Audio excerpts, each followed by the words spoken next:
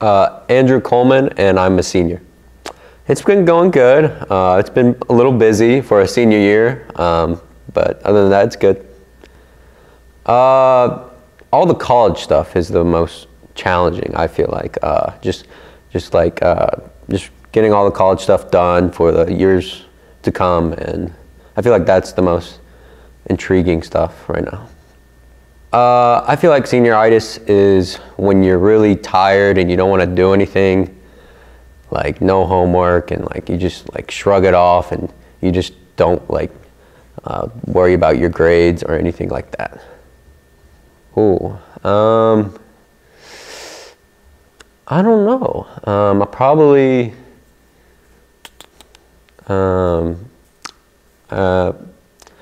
I don't know, the old saying where my dog ate it or something like that. I don't really know. I usually turn in my homework on time, but through the senior year, I've really been late on my work, but I've never really used an excuse. It was probably an art one.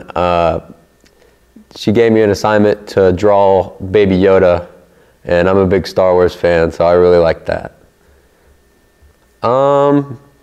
Mr. Moss has really made an impact on me. I'm a big history buff, and I had him for U.S. history and dual credit, and we really talked about a lot in there. And as well as Mr. Toon. Mr. Toon is really cool. His government class is really, I really talked to him a lot. So,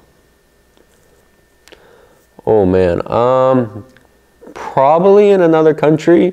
I don't know. We'll see how it goes. I'm thinking about doing the military. I don't know. Maybe, probably, hopefully having a wife. I don't know. That's the big question. And yeah, probably somewhere in another country doing my job or something like that. My family and my mom. She's been my rock throughout these few my high school career, and she's really been helpful with me. I'm inspired by my dad. My dad really inspires me. He's really a hardworking man, and we always make jokes and stuff. We're always talking, and we always laugh at a few things. So yeah, I'm disappointed with. I feel like my work ethic has been a little crappy throughout this last year. Other than that, I don't know. I think that's it. I will never forget the memories at my high school. It's been a really impactful 4 years for me throughout this high school. So, probably the truth and never lying. We've had a few of those throughout my friend group, but we stick together. That's the thing. Yes, I'm involved with a lot. I was involved in football, involved in track.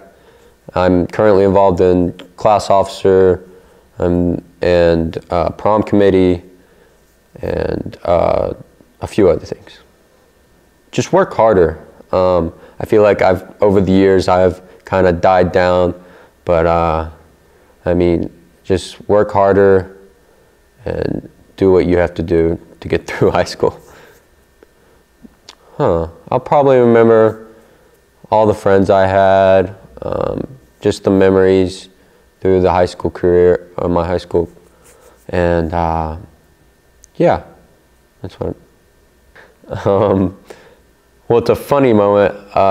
It was my freshman year, and I was sitting next to a friend. I don't know who it was, but everybody was throwing around papers, like paper airplanes, in the auditorium, and the principals told us to stop.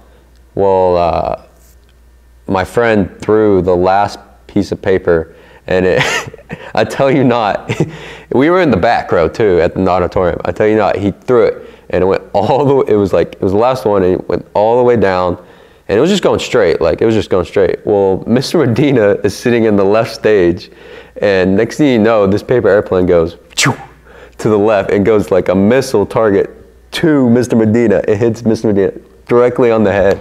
And it was a pretty crazy moment. I just remember that. That was really crazy when what happened. But everybody laughed about that. That was a pretty memorable moment. My day's screen time, I'm usually a lot on my phone. Like really a lot, probably like 5 hours, but other than that, I don't know.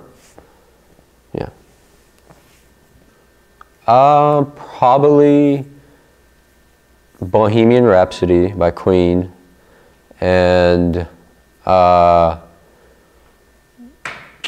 probably Can't Help Falling in Love with You by Elvis Presley, and probably